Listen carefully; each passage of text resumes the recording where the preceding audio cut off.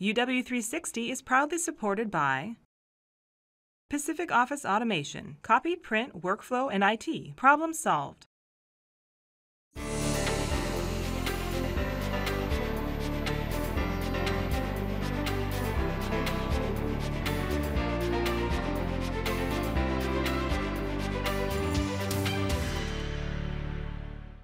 Hi everyone, I'm Carolyn Douglas. Welcome to UW360. We're joining you from busy University Way Northeast, or the Ave as it's long been known around here. This street is home to all kinds of cool shops, theaters, restaurants, cafes, favorite hangouts for UW students and staff alike. It's also in for some pretty big changes soon. We're going to take a closer look at that a little later in the show.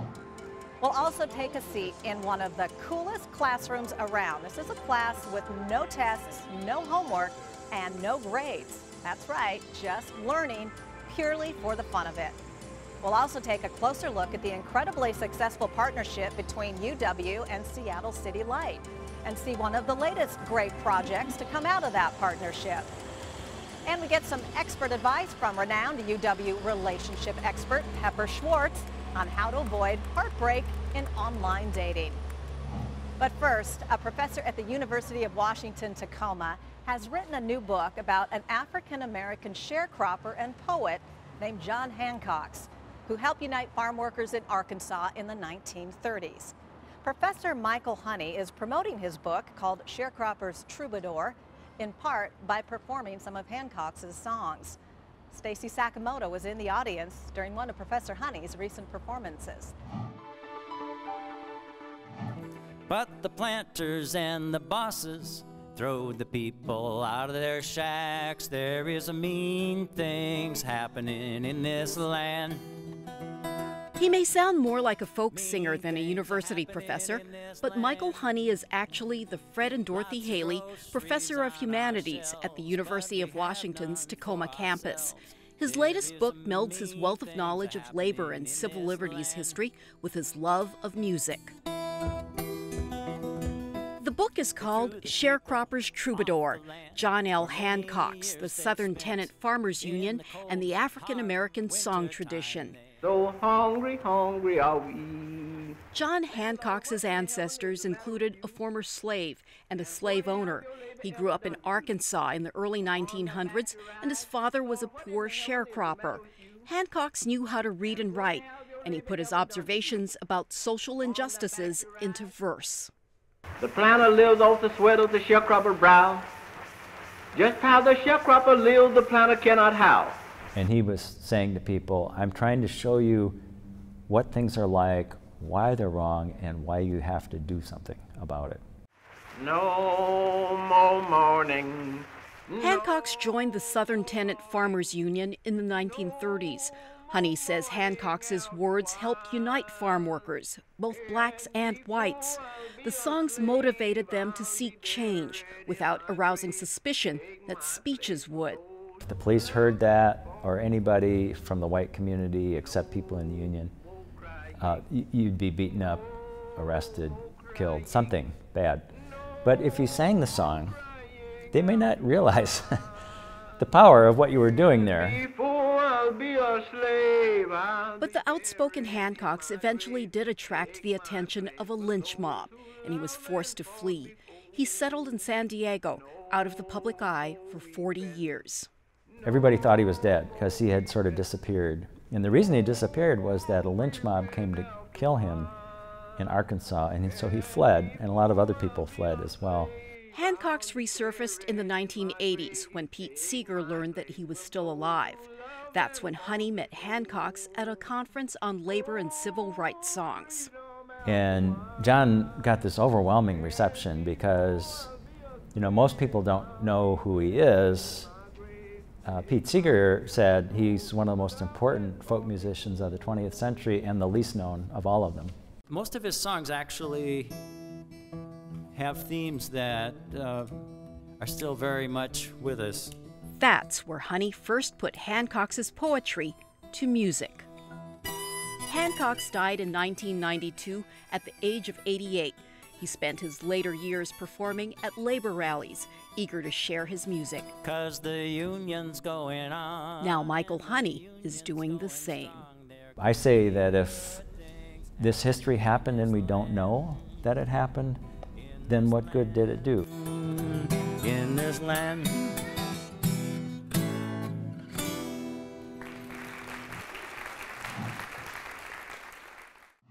Professor Honey's book, Sharecropper's Troubadour, is available at the University of Washington bookstore right here on the Ave. When we come back, learning purely for the fun of it, as UW360 continues.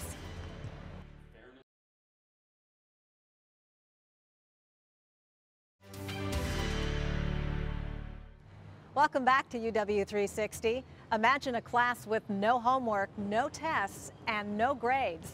Just learning purely for the fun of it. Sound good? Then you might want to check out the OSHER Lifelong Learning Institute at the UW. It offers lessons of a lifetime for anyone over 50 years old with a passion for learning.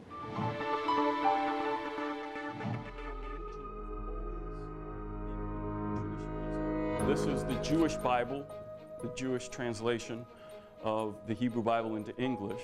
Behind the doors of this classroom in the Everett Senior Center, an age-old discussion ensues about the history of world religions. Now, how do I pick passages from sacred books to sample? But there's one big difference with this class. No tests, no grades, no homework, just a lot of fun, new friendships, new ideas. In this classroom, it's just reading, listening, and learning, simply for the fun of it. Exactly what Deanna Duncan Smith was looking for. I wanted to network with good people. I wanted to learn more. I wanted to keep active. I wanted to become bright. And I'd heard about OSHER, so you put that all together and it seemed to be the solution. Well, Muhammad liked to climb Mount Hira outside of Mecca. This is what the OSHER Lifelong Learning Institute is all about. Learning for fun. Its UW branch launched in 2006 and is supported by an endowment from the OSHER Foundation.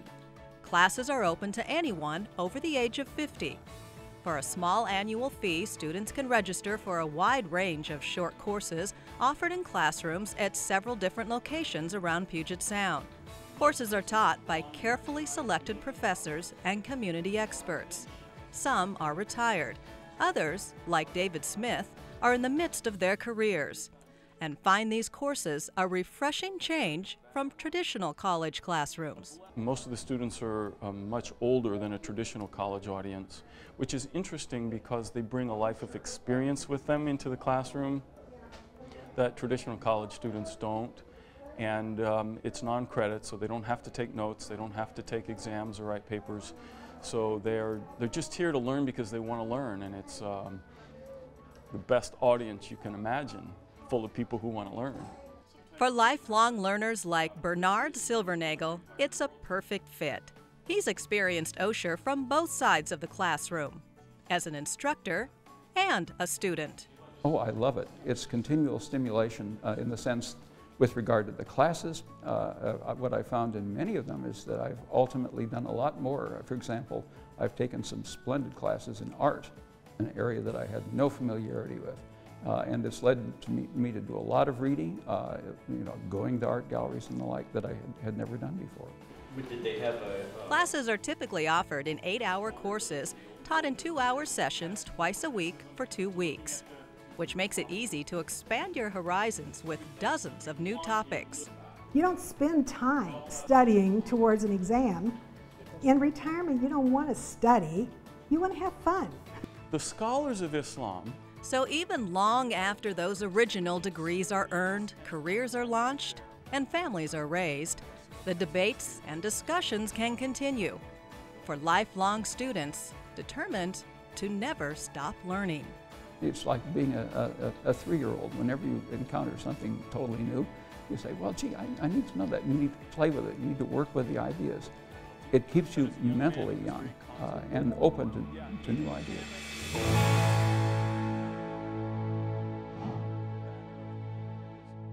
The OSHER Institute offers courses through UW at classroom sites in Seattle, Redmond, Everett, and Mercer Island. More than 900 people are currently members in that great program. Our next story is about the incredible partnership between the University of Washington and Seattle City Light. One of the most amazing parts of that partnership is how easily ideas are exchanged and projects are shared. A perfect example is the Sun Dawg. It's an idea for a solar-powered mobile kiosk that was born at UW and is soon to be realized at Seattle City Light. Austin Siedentopf reports.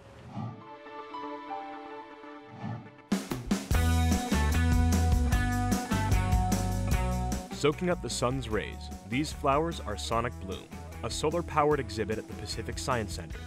Sonic Bloom is one of several projects paid for by UW partner Seattle City Light in their Green Up Fund.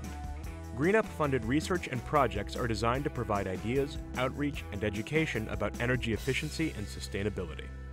The Green Up Fund is a project that Seattle City Light started some time back. We joined voluntarily in 2006. The City Light is, I think, a leader in the region, although certainly the other utilities are doing the same thing. But Seattle is so vast and has so many resources at its hands that that partnership is critical to us. And I love to see what the utility companies are coming up with in terms of helping to educate me as a regular homeowner in terms of the opportunities that I have to do things a little bit different.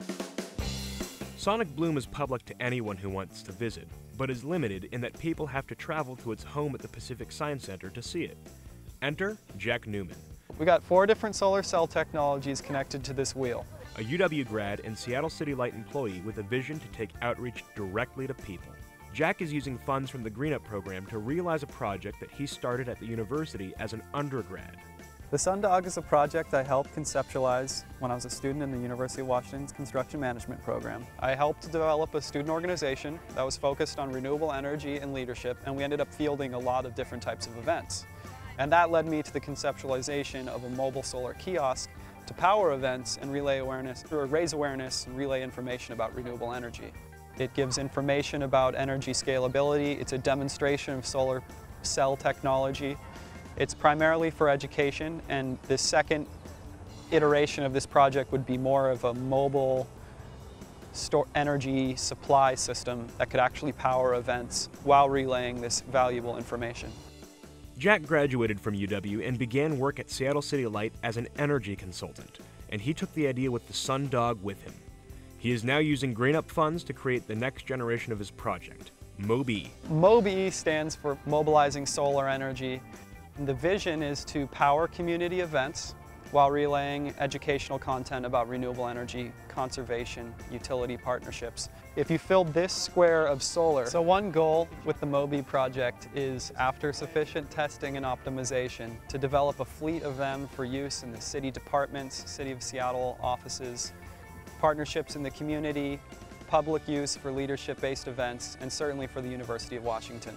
That's the beauty of being a university like we are, with some of the best minds, both with the students as well as the faculty, of course, and the staff, is working collaboratively then with our community partners, especially Seattle City Light. We're able to come up with things that we would never have come up with. We might have the great idea, in terms of a faculty or a student. We can do the research, they can do the application. Whatever the future of energy may be, education and outreach are going to be critical parts of it. And Seattle City Light and the University of Washington are going to be at the forefront.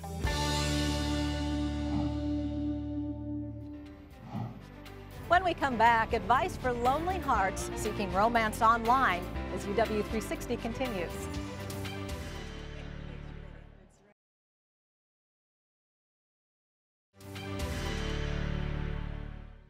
Welcome back to UW 360. Before the internet, looking for love was often a matter of fate. Today, online dating has made meeting your mate a little easier, but it's also opened another door to scammers. To help you avoid a romance scam, we talked to UW sociology professor Pepper Schwartz, who's a national expert on love and relationships.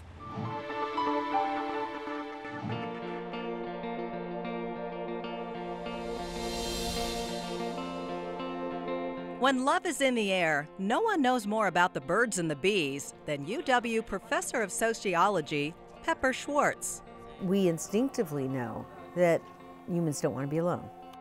Pepper has been teaching at the University of Washington for more than 4 decades. All right, so here was some advice for getting back out there is Pepper Schwartz. She's also a nationally known expert, having written more than 20 books about relationships and sexuality. So this book is, I'll show you my book here, Dating After 50 for Dummies. It's part of the Dummies series. Pepper's latest book helps people of a certain age find that special someone. For many, that means online dating. Any of these are reasonable things to look for. As a love and relationship expert for AARP, Pepper gives advice about online do's and don'ts. You're online and you get this person who starts to immediately tell you how wonderful you are and starts to talk seriously very quickly. And if you're not cautious and if you're a little bit too vulnerable, you just drink it in. You think this is great. And sometimes, sadly enough, it's not great. Unfortunately, what looks like love can actually be a romance scam. And these scams are sweeping the country, leaving behind empty promises and empty bank accounts. If somebody asks you for money, I don't care how good the reason seems to be. Nobody asks somebody for money under these situations, ever. No exceptions. No exceptions. Money should never pass between you. But I mean, really. According to Pepper, as with any online relationship, use caution with personal information and personal safety. You don't offer information that could be used against you. Never give your Social Security number. But you don't even give your home address. You don't go and meet somebody by their car that you don't know very well. You don't want to be paranoid, but you also really want to be careful. I think this is a great first step, and then you just have to follow it up. For Pepper Schwartz, online dating can have a happy ending. In fact, that's where she met her future husband. But she advises if you've been a scam victim, report it to the Washington State Attorney General's office. By sharing information, you can help someone else avoid more than a broken heart. But I would say to people, you owe it to everybody else. Give this name, give everything you know about this person. Help somebody else avoid it. Pepper says if you are going to try online dating, it's better to use paid sites because those sites have people's credit cards and a way to trace the troublemakers. When we come back, take a stroll down the U District's beloved Ave as UW 360 continues.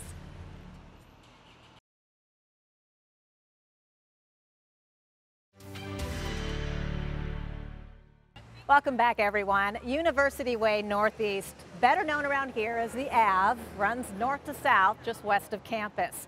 This street is one of the main attractions of the U District, and it'll soon see some pretty big changes. Austin Siedentoff takes a closer look at the Ave today before it changes forever.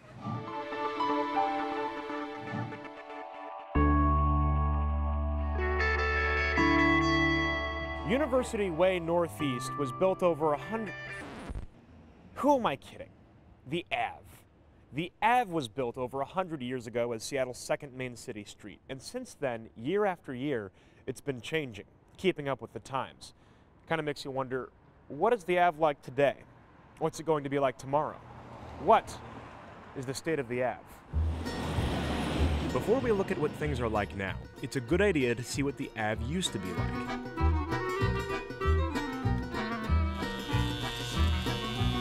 And there's no better place to learn about the Ave's past than Guy's Barber and Style Shop. In a couple weeks. Welcome to Guy's. This is where I come to get my hair cut or sometimes just stop by for a quick game of cribbage. The whole place is really a blast from the past, and Guy here, the founder, has seen a lot of the Ave in his time.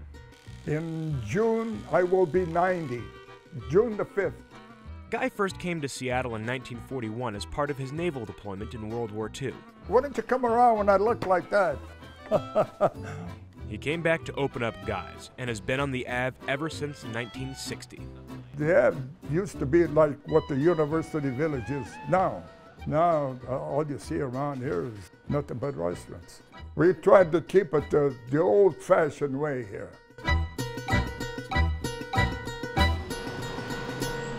Neighborhoods change, and while Guys might be a testament to the Ave's bustling neighborhood of the past, I wanted to see what things are like today. So, with a sharp new haircut, I went straight up the Ave to the University District Farmers Market. The farmers market represents the community it's in. It represents the U District. And I think if you walk through the market and you look really closely at the community that's here, you'll see its neighbors. I mean, people are stopping, taking the time to chat with one another. I think people are want to see the retail core improve, or I think people want to see families, they want to see a new school. Yeah, I think the neighborhood can only improve over the next 10 years.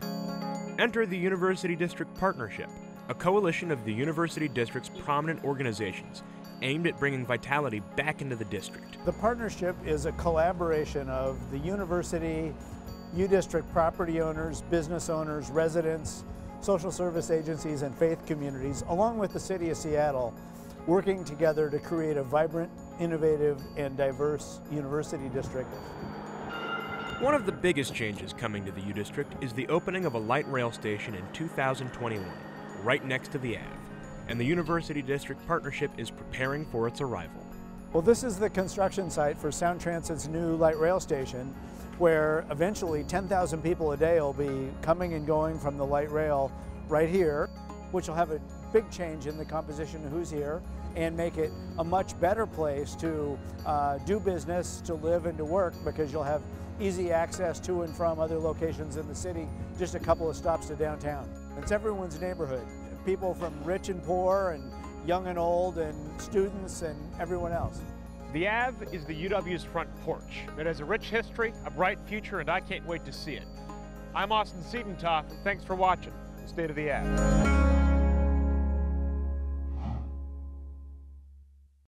Austin says one of the U-District Partnership's big successes has been a youth employment program where grant money has been used to hire young people living on the street to make the Ave a friendlier place. That does it for this edition of UW 360. If you'd like more information on any of the stories you saw today, just head to our website at uwtv.org/UW360. You can also find us on Facebook and Twitter.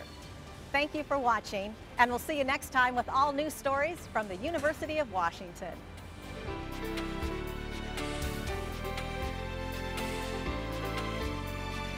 UW 360 is proudly supported by AARP, partnering with the Washington Attorney General's On the Fraud Watch Network. More at aarp.org/fraudwatchnetwork.